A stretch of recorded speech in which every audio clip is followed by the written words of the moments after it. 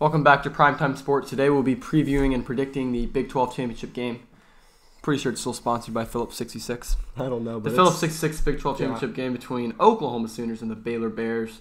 Oklahoma coming in at 11-1 with their one loss coming to Kansas State on the road, who actually does not look as bad as the loss now. Not a terrible Baylor, loss at all. their one loss being to Oklahoma, blowing a 28-3 lead, a.k.a. the Baylor Falcons. If you get that joke, nice. So we have there they are.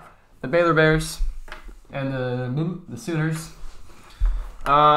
Pretty much most people will probably lean towards Oklahoma just from experience in big games. Also, although Baylor Baylor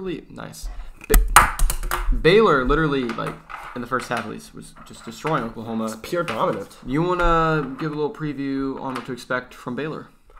I mean, Baylor, they've got a very good quarterback in Charlie Brewer, obviously. He's thrown for about 3,000 yards on the season. Yeah, their schedule. Good running back, John Lovett. They do kind of have a, what's the word when there's two running backs? A committee. A running back by committee with Lovett and Hasty.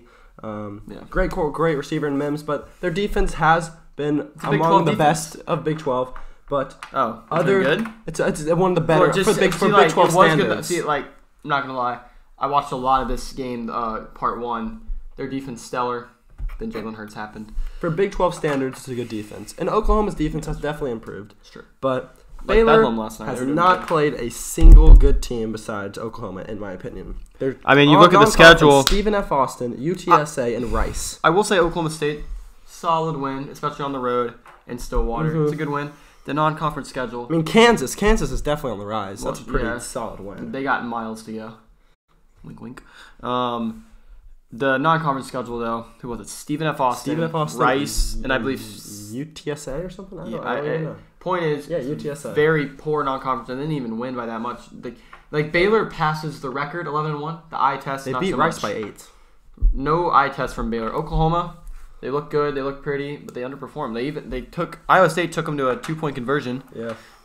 Oklahoma could easily have two losses. Baylor could easily be undefeated. Ever since it's that weird everyone wants Oklahoma. Ever since that Kansas State loss, they've won by 1, 3, 4, and then obviously they just beat Oklahoma State by 18. But and that was still a close 11-1, and they're most likely they're gonna have the best player on the field. They're gonna have the best wide receiver on the field, and most likely the best running back on the field. And they've got the coach. They've got the offensive scheme. Their defense. It's just Oklahoma seems to be peaking, although they're not There's a huge gap between the front three.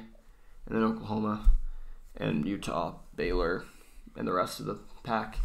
But Oklahoma seems to be peaking at the right time for that 4th spot. So I think they beat Baylor. Now, if Utah wins, it'll come down between those two. T.J. Scollins. Georgia also. Georgia also. What do you want to say there? I was going to say, is there any chance Jalen Hurts could get back in the Heisman race if he? Well, he's in the Heisman race. What do you mean by winning the Heisman? Getting to the top of the Heisman. He could he's very well not be invited. He's in the top 3. You got Joe Burrow. Yeah. Justin Fields having a pretty good year. And you could say J.K. Dobbins. You could say Chase Young. I wouldn't say no. I don't know. No. I don't know. I wouldn't.